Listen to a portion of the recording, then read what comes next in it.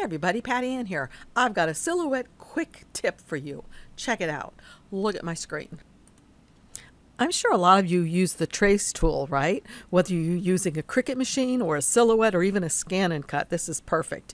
You can use this for all of those machines as long as you're able to save it as an SVG, and you're able to do that if you have the business edition. Also, hey, join us in Patreon.com.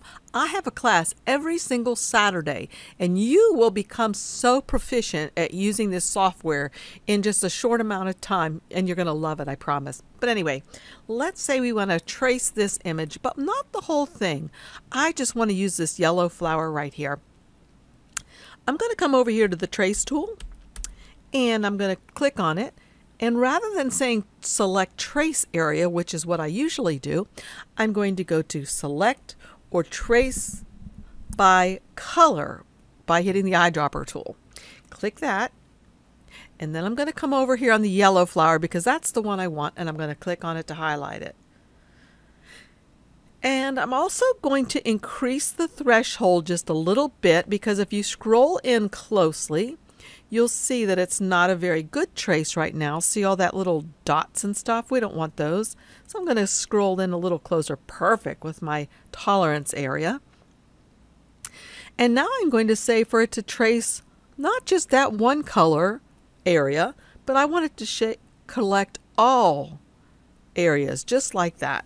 Perfect. That's exactly what I want. Now I'm going to show you something. If you were to stop right here and use it just like this, watch what happens. Let's scroll out a little bit. And let me move this up a little bit. I want you to see what happens. If I just go to trace,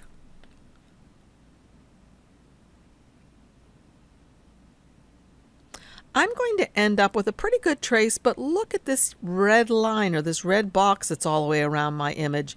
And look at this up here furthermore. These little openings, these little gaps. I don't want those.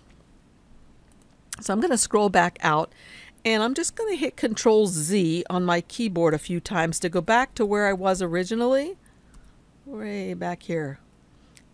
All right, I think I'll just actually go back to where I was before I even traced anything. So I'm back to trace by color.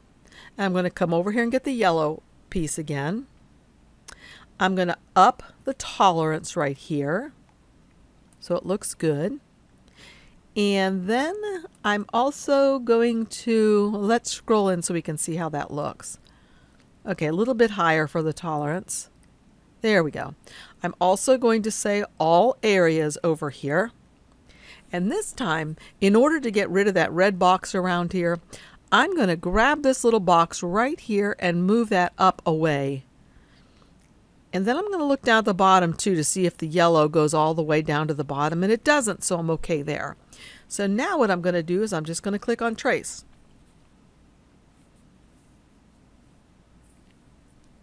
And you're going to see what a difference this made. So now what I'm able to do is just move this out of here, and I have a perfect trace right here with no red box around it. One last thing let me show you. Let's say we do not want all these pieces down here. We just want the flower. So what you can do is come up here to Object. Well, let's click on the object first and then say Object, Release Compound Path. And what that does is it puts a little box around every little piece. See all these little pieces? So now what I can do is I can just grab a whole slew of them at one time and hit delete. That got rid of a lot of them. This one, on the other hand, I cannot get rid of, and I'll show you why. It's connected. Let me go over here. It's connected to this petal right here. Do you see that spot right there where it's connected? Right there. So what I have to do is something with nodes. And nodes are frustrating at first, but boy, I'll tell you, you learn to love them pretty quickly. So all I have to do is double click on this image, the line, and that brings up these little dots called nodes or points.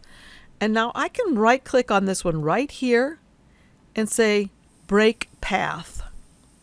Because of what that does now, it lets me break this path or this line into two pieces. That one and this one.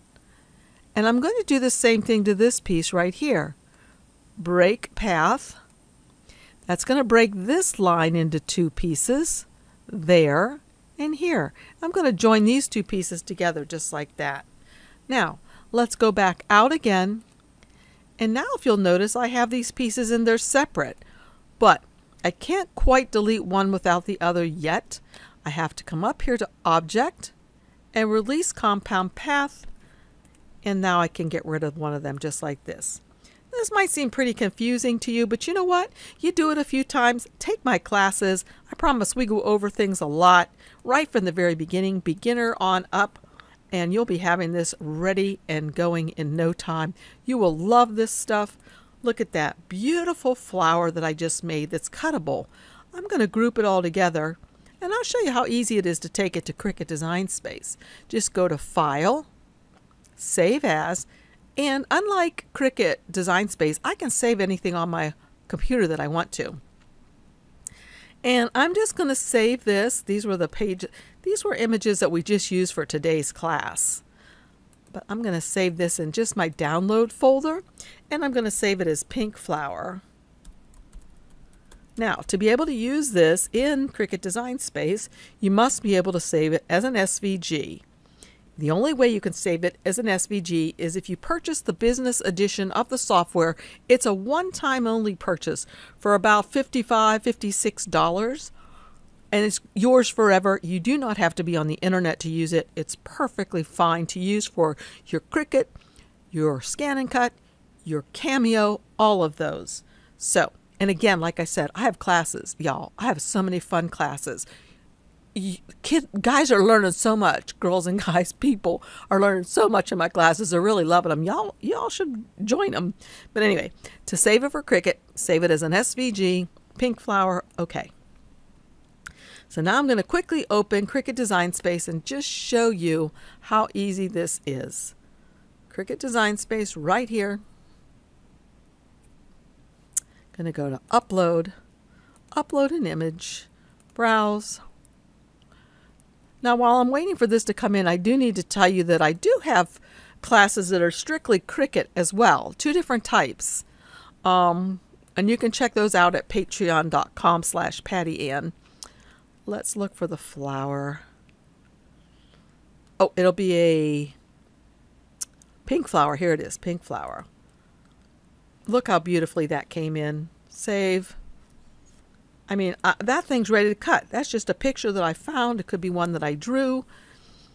And it is ready to be cut just like that. Look at that beautiful thing. So, what I could do is I could go to Attach and then go to Make It. And it's going to go on one mat, just beautifully cut just like that. Isn't that easy? So come on. Join us. It's a lot of fun, and I promise you'll be able to use your Cricut machine with so much more fun, so many more fun things. It's just a blast. Anyway, thanks for joining me today. See y'all again soon. Bye-bye.